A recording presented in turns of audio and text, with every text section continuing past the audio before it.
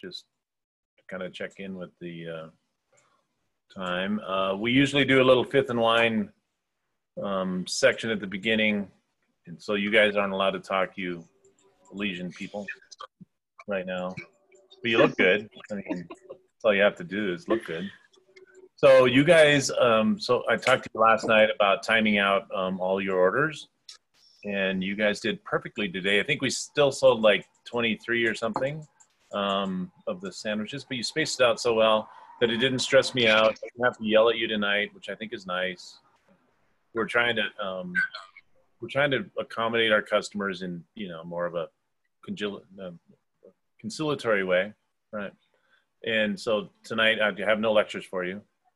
We got some good news from our governor from the state of Montana today that we actually get to open up on, well, we're not going to open up on Monday, May 4th, because we always take Mondays off in golf and stuff.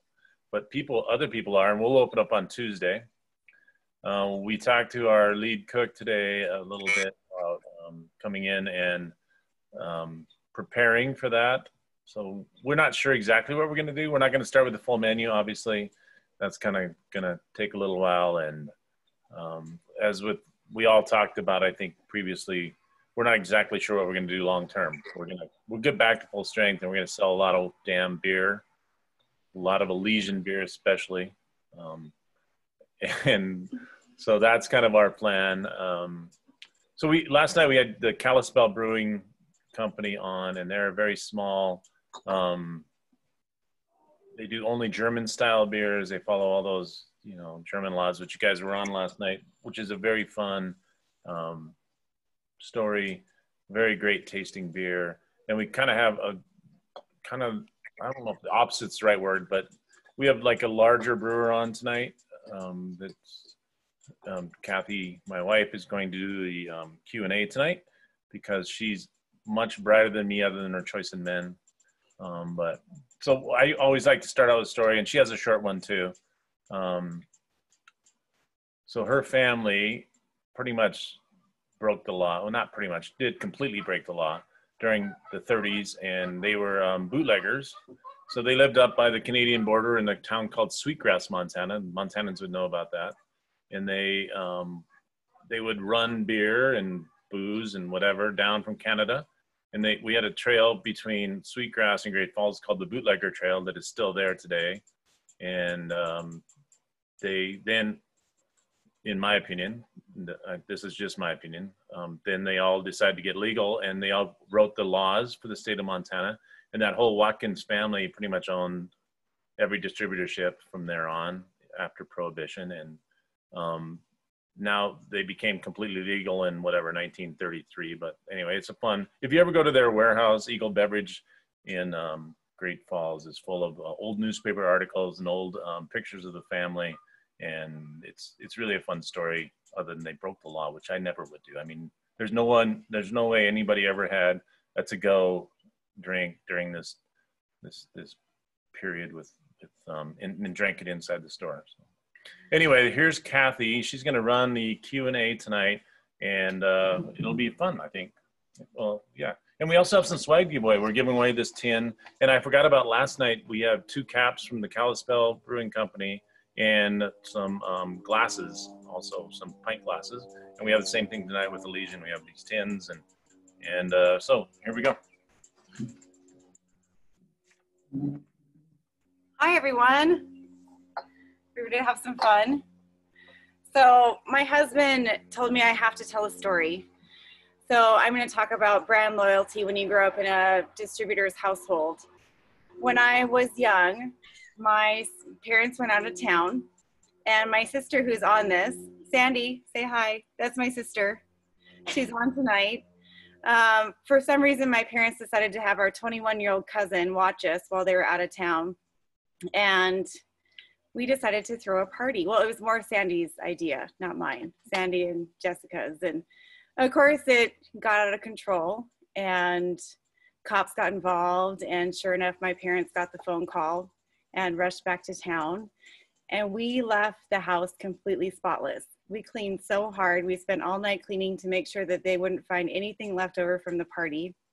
And my parents come in yelling and screaming and you're grounded for the rest of eternity kind of talks. They're walking around the house making sure that everything looks good. My dad finds one cap of Budweiser, and sure enough, our grounding went from 6 months to 4 months. So that's definitely brand loyalty. He was a lot happier that we were drinking at least the right products. But that's kind of my segue into today. We have 3 people on. So Chris Bishop, if you can wave and say hi, Chris. Hello. Hi, Chris. Chris is our AB rep in Montana and lives here in Montana. And then we have Kyle Fitzsimmons. Kyle, where are you, Kyle? Howdy. Hi, Kyle. So Kyle is the general manager with Elysian, and he is in charge of the founders and other managers with Elysian.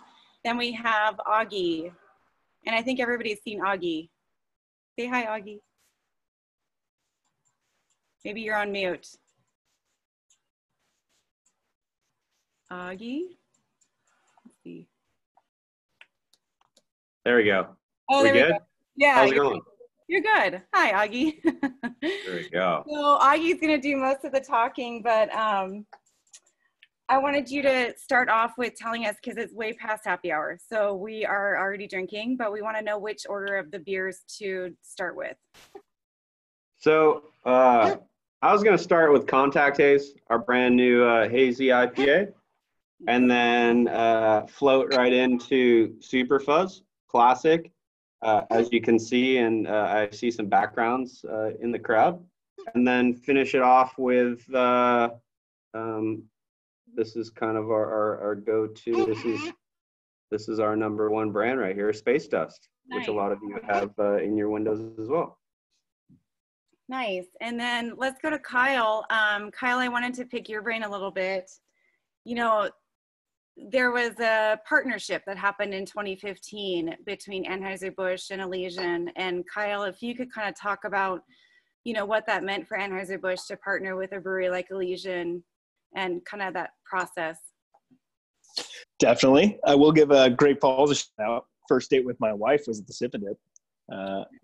That's big time.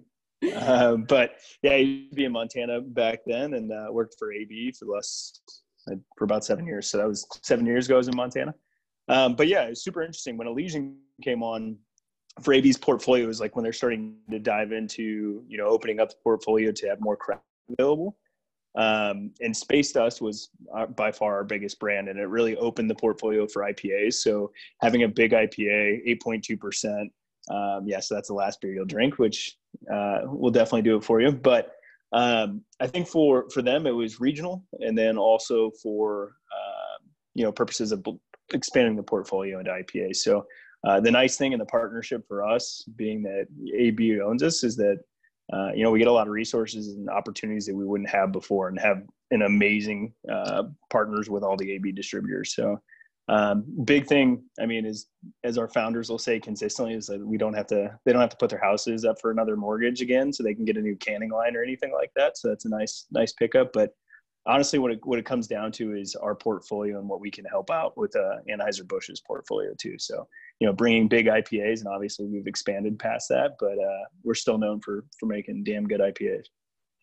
Well, and Kyle, we can kind of have an idea of what was the AB portfolio like, 20 years ago. I mean, what was there, 10 brands, 15 brands, and then now it's just grown like crazy? Yeah, I mean, it was pretty big, but I'd say that the craftiest, it was big when we got purchased, but the craftiest brand that we could think of is probably, Stella and Shock Top, which are a great brand, but really not what people think of when they think, local craft breweries. So versus now when there's 14 different craft breweries across the United States under the umbrella of our Brewers Collective, it's a lot different than it was. And I think the biggest thing and biggest takeaway is that, AB wasn't trying to, like Anheuser-Busch wasn't trying to brew all these amazing local craft breweries, beers. They weren't trying to brew all of them. They were trying to find the best ones there locally and make sure that they kept us the same. So, our founders are still involved. Our brewmaster's the same. We still have the same crew of people, and we just have more resources to do what we want to do. It's really cool. Nice. Thank you. Augie, Kyle kind of touched on what it would mean for Elysian to be partners with AB. Is there anything that you wanted to add about, to that? Yeah, I mean, I can add a little bit different vibe to it. It's he's spot on with as far as resources go. I actually, before I joined AB, I was with a group of super small craft breweries, specifically the size of what you see from the ones that are going to be presenting this week as well. So I think it's huge just for the employees that are still with the company that stuck around. 401ks, health insurance is huge. Obviously, adding people to the mix that are super passionate and it's just not a job to them, right? Like, I feel like Kyle and we're obviously new additions to the Elysian family in the last year and a half, 2 years. But it almost feels like we're adding in what, lack of a better word, dream team, all-star team, however you want to take it. But it's definitely, oh, my computer cut out. There we go. Anyways, Anheuser-Busch is a fantastic parent company. Coming from smaller craft breweries and thinking of I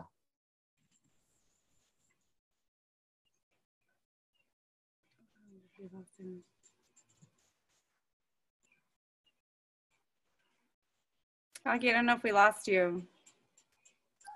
I like where he was going, though. Okay. So I can keep that going. But yeah, at the end of the day, it's a good partnership and somebody to honestly have as a parent company, but also keeps their hands out. So I think that's the biggest thing is that, we run independently. We keep our employees here. We've had, a ton of employee retention, yet nobody really dips their hand. They just keep letting us do what we do best, which is make really good beer. Was there any kind of, Kyle, do you know about the buyout was there a buyout? Do you know how that whole process worked? I'm kind of going off our little script that I had, but wondering if you know any information on that. Yeah. So the brewery's been around since '96. So they were brewing in Seattle for a long time before it really ever came to that. And it was honestly the three partners, two of which are still involved. We're ready for a change, right? They were ready, to move on to different things. And the great thing was that Anheuser-Busch was there and it was the right partnership. Mainly what they were looking for in a partnership was exactly that they wouldn't come in and change everything and change management and do all of that. So I think it was just the right time and it was the right thing for the brewery, right thing for Anheuser-Busch. Nice. Very good. So you said that Elysian's been around since 1996. And I know there's a couple different tasting rooms. Do you want to talk about where they're located and how people would find them and go there? Yeah, our original brewery, they opened in '96 in Capitol Hill in Seattle, still there, still rocking. Even in these times, we're doing takeout and delivery from it right now, trying to keep our employees involved, which is really cool. And then from beyond that, we have our Fields location. So if you ever go to a Seahawks game, if you ever go to a Mariners game, we're right there across from CenturyLink. And that's our bigger location. And then our main brewery is down in Georgetown in Seattle. So just south of South Downtown. And it's got our tap room there and then our main production facility, which is very large. But our tap room right there, no food or anything, but it's where kind of all the local people in Georgetown come to hang out. So 3 main locations, but Capitol Hill is where our original location was. Do you guys give brewery tours then too? For anybody on here that wants a brewery tour, yes. But typically at our pubs, we brew out of all 3 facilities. But yeah, our bigger production facility, a little tougher to do, but we definitely would if there's a request. So, yeah. So let's talk about the beer, right? That's what we're here for. Let's do it. So are there some flagship ones that Elysian brews? Are there, I know there's some great seasonals. We have one of the summer seasonal tonight with the Super Fuzz. What else can we, what are the flagship brands, I guess? Yeah, number one by far, and what everyone knows us for, is Space Dust. So that's that last beer you'll have, that 8.2% IPA, originally brewed with Galaxy hops, so that's where the name came from. Fun fact about Space Dust that not a lot of people know. So if you remember the Pop Rocks commercials way back in the day, there was a guy who was like spaced us and it looked very similar to this. And we really liked it. And basically went to General Mills and asked them if we could have the label. And we basically took that, changed the guy to a hop. And that's what it looks like now. So it's pretty wild on that end. But yeah, so Space Dust has been around since pretty early on. I would say, I think we started brewing it in the early 2000s. So by far, number one priority. Our second biggest right now is Contact Haze. So that's the one that you're drinking. This is our hazy IPA. And didn't leave anything on the table for this one. So huge hop load, which your typical hazies have. So this is just about 4 pounds of hops per barrel, which is a pretty insane amount compared to even just Space Dust has just over a pound of hops per barrel. And using some really specific hops in here too. So some Sabros and Southern Passions, some of those ones that are pretty unique and give you those coconutty flavors and stuff like that. And then Super Fuzz right behind it. So Blood Orange Pale Ale. You'll get to that if you haven't already cracked that one open. But that one started off summer seasonal about 4 years ago, and then we moved it to last year. So you can get it year round. And then you can ask who the guy is, what the guy is, but it's not necessarily Jimi Hendrix. It's not necessarily anybody in particular. You can think what you want. That's how we like it. It's just kind of our brand ethos, right? So yeah, I would say those three in particular, and then our seasonal. You'll see the summer seasonal come out as well, which is Salute the Sun. This is like a black lime pale ale. So we basically took dehydrated limes, threw that into the brewing process, and then it's pretty insane. But you'll have to try it to get to know it. Yeah, I would say those are the big ones that we focus on. Contact Haze being the biggest. Okay. As we rolled it out. We've got a couple questions here. So someone's asking, where do your hops come from? And then right behind it, they're asking, what are Galaxy hops? Is that actually a hop, or is that something you guys came up with? Yeah, so Galaxy is a hop that's still out there. People still use it. We just couldn't get enough to keep it in the beer, to be honest. Problem with some of those, when you scale up, really hard to continue to use them. Sorry, what was the other one? Oh, where are we getting hops? Where do you get your hops? Yeah. Yeah, the majority of the hops come from Yakima, Washington. There's also a farm. Goose Island started a farm in northern Idaho, like in Bonner's Ferry, so just over west a little bit.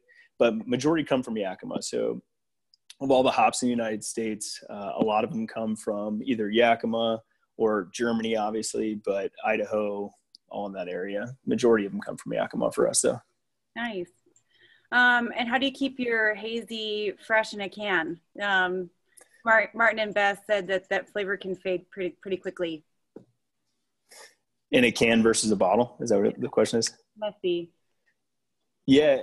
A funny thing is like what you've seen the transition in craft, a lot of crafts moving to cans. Mm-hmm. We typically see less oxidation. They're both super sustainable right now, to be honest. Like our technology's gotten good enough to where we can keep beer very, very good for a long time in can and bottle. With cans in particular, we have a shorter shelf life typically on hazies. For exactly that reason, hazies tend to lose some of their suspension. We've done some things where all natural ways that work out really well. There's some additives that people will use or brew with. Additives being like some brewers use oatmeal, certain corn husks and stuff like that. Not which we use, but yeah, there's different ways you can do it. But in the can, it's just as good as in the bottle. Nice. A question that we had last night that we didn't quite get to, kind of came in later. People are kind of wondering, what does yeast bring to beer? What do hops bring to beer? What does malt bring to beer? Can you kind of, in the simplest sense, talk about each one of those? Yeah, for sure. So, I mean, the very simple one is that your malts bring a lot of sugars. So you can play around with the malts from having smoked malts from some of that stuff, but malt brings sugar, yeast eats that sugar and basically puts out alcohol and CO2. So that's where, we get those interactions. And you can tell the differences in a lot of the yeast simply from like different, if you ever heard of Brettanomyces and some of those sours, definitely tastes a lot different, tastes farmy in some different ways. But simplest sense, malt brings sugar, yeast eats the sugar, makes alcohol, makes us happy. What about food pairings? What do you recommend for each one of these? Let me see if I I don't would mean to say- steal the thunder. I think Augie's on here. There you go. See, Augie's back. Yes. Yeah. Sorry, my computer died for the internet. Didn't work at all. Anyways, food pairing. I would say contact haze, obviously being more fruity, tropical flavor profiles, getting the kind of vanilla, woody flavors that we get from Sabro. Definitely more curry base or like maybe a sweeter flavor profile with some heat would be ideal. And then super fuzz, bigger malt backbone. I'd probably go like barbecue chicken, get that more umami flavor profile, which is really nice. And then Space Dust as a whole, because of the big boozy body that it has. And then it's like super bold, assertive, like grapefruit, passion fruit tones. I'd probably go steak. But it just depends on your day to day. You kind of want to balance out acidity with essentially malt backbone, sweet, sour, spicy, savory, that kind of mixture. And glassware too. That was a big question, last night. Glassware and then temperature of the beer. So with those German style ones we had on last night, they were talking about a little bit of a warmer temperature, but of course in America, we drink our beers cold. That's how we like it. But any recommendations for glassware and temperature? Yeah, to be honest, actually, obviously it's always been like the American way of having super cold beer. And I actually think that having IPAs, not as like straight out of the freezer cold that you get from like, say a lager, but kind of like maybe let it get closer to room temperature. I wouldn't say room temperature, but with a little bit more warmth brings out a lot more of the aroma, a lot more of the flavor profile, the hops. So within glassware, IPAs, you can use shaker pints. They have their own special IPA glasses that have these nice fluted lips that kind of bring out like almost a tulip vibe. But at the end of the day, it just allows for the aroma of the beer to come out of it more. Yeah, there you go. So that's usually, that tulip style is usually built out for a Belgian style beers, but it serves really well for IPAs for sure. Nice. I know that the Super Fuzz is a summer seasonal. Can you touch on what other seasonals will be coming out with? Yeah, so to Kyle's point, right, Super Fuzz was fantastic seasonal, our number one summer seasonal, obviously, and our kind of our go-to summer beer.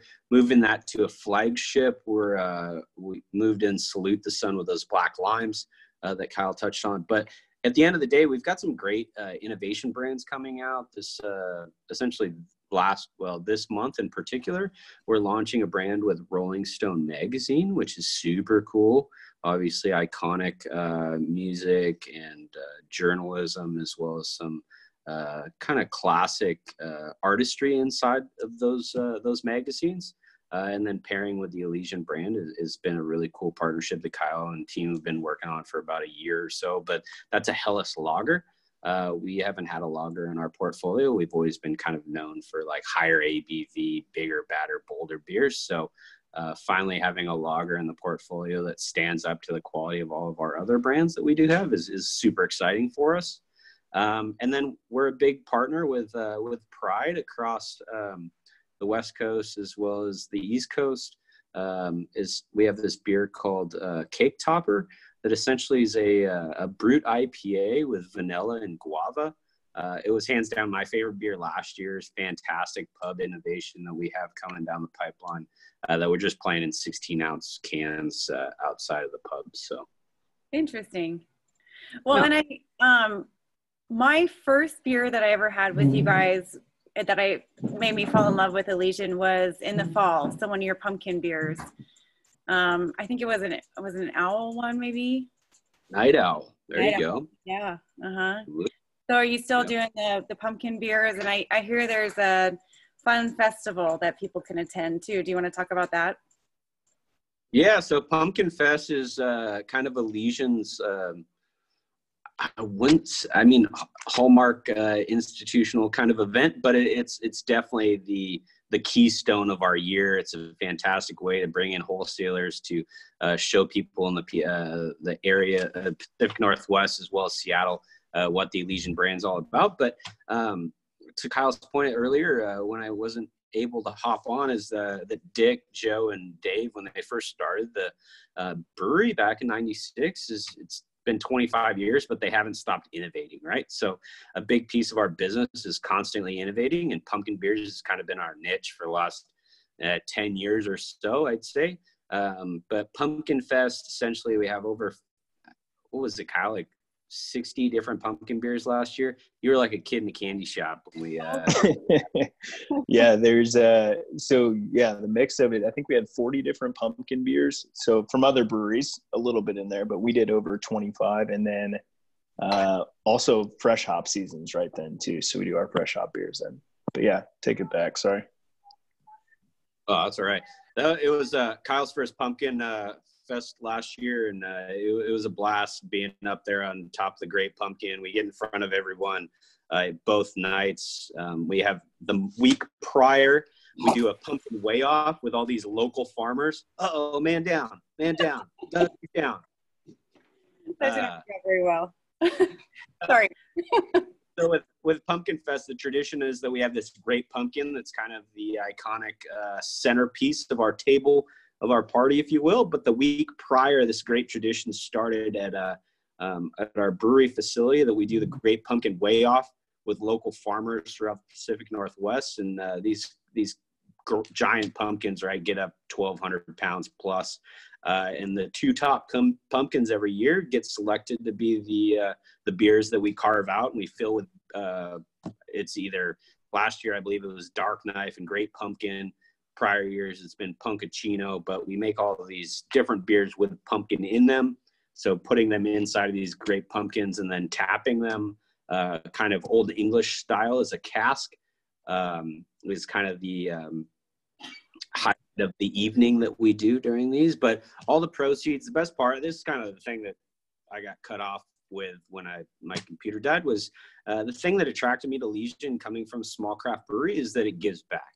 A big thing from the brewery that I came from in Jackson is that the owners were large, huge philanthropists, and their, I guess, means definitely giving back to the community was a huge part of my early craft beer experience. So Elysian is very, very in-depthly engaged with the community, working with nonprofits. So Great Pumpkin Fest, all the proceeds, or part of the proceeds, go to Fred Hutch, which is our large cancer research center here in Seattle.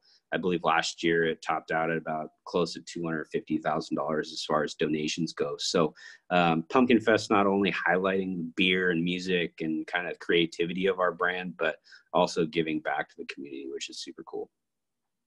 And is this something that just general public can go and participate in? Yeah, absolutely. So we sell, what is it, Kyle, like 3,000 tickets or so between the two nights? 4,000 tickets? Yeah. So we had like about 3,000 people each night. Tickets, I think, are $29. So really affordable. Gets you a little mug, gets tickets. Go try all the beers you can. So it'd just be information would be on your website then, if people wanted to go. Social media, Instagram, Snapchat, Facebook, all the good stuff. All those fun ways, yeah. Usually start pumping the market with pumpkin around August 1st. So this year we have our the second year of our variety pumpkin pack, which has 4 different pumpkin beers in it, which we're super excited about and we're already preparing. How did the name Elysian come about? Great question from the people in the back. So Elysian is in Greek theology or mythology, if you will. Elysian is a place that warriors would go to after battle to imbibe and have good times with their friends in the greater sense of things. Essentially, it's like after a long workday, warriors want to go drink or have a good time. Oh, Dusty wants to party too. Anyway, so Elysian, back in the day, Greek mythology, it goes towards where warriors go after battle to relax. what town the Pumpkin Festival held in? Seattle, Washington, at Fisher Center, in the heart, right underneath the Space Needle. It's beautiful. Last year we had DJ Jazzy Friday night. It was epic. IPA seemed to be your bread and butter. What? I could do this all night. What other styles do you guys make, and do you can bottle it for us in Montana? Yes, absolutely. Lots of IPAs. We're more on the hop basis. That was kind of the big thing for Elysian, is our growth was Space Dust Immortal IPA. We also make Men's Room Red.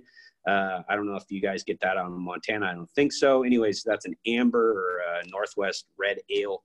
But some of the proceeds from that, $10 from every barrel, I believe, go to the Fisher House in Seattle. That beer is fantastic. But the Men's Room radio show is a nationally broadcasted radio station that is more like classic rock and progressive music. So nice.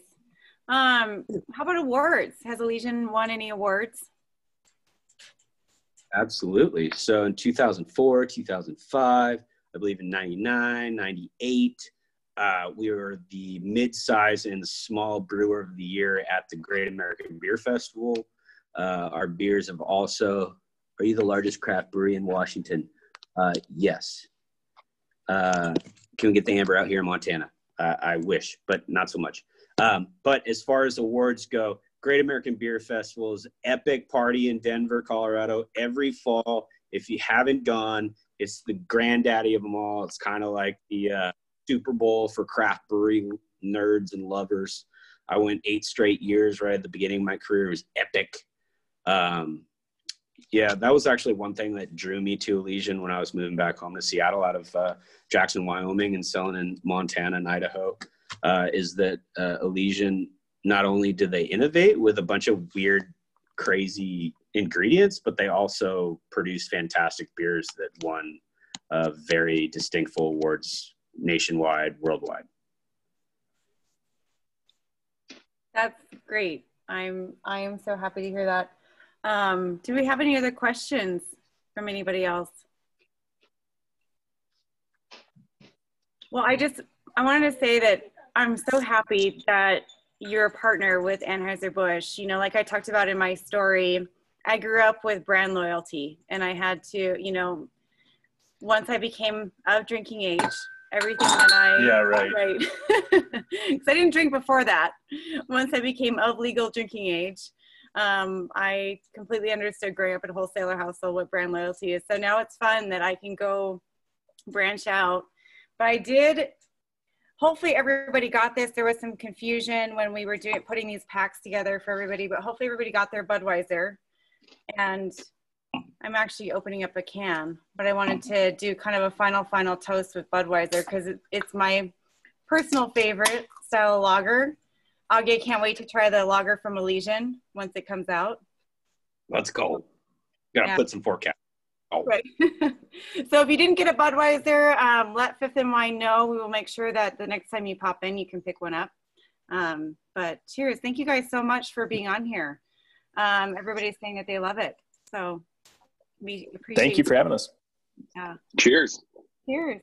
Good night. Cheers. The diesel. Well, you don't get away that easy. I guess we're not done. Oh, all right. Story time with a puppy. No.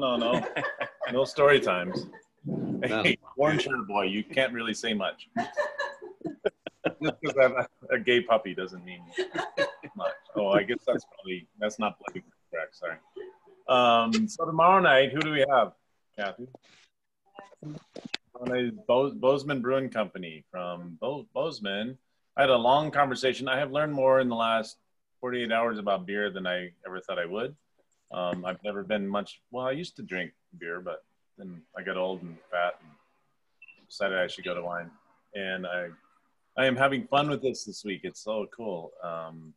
So tomorrow night we've got Mark on, at least him, from Bozeman Brewing Company.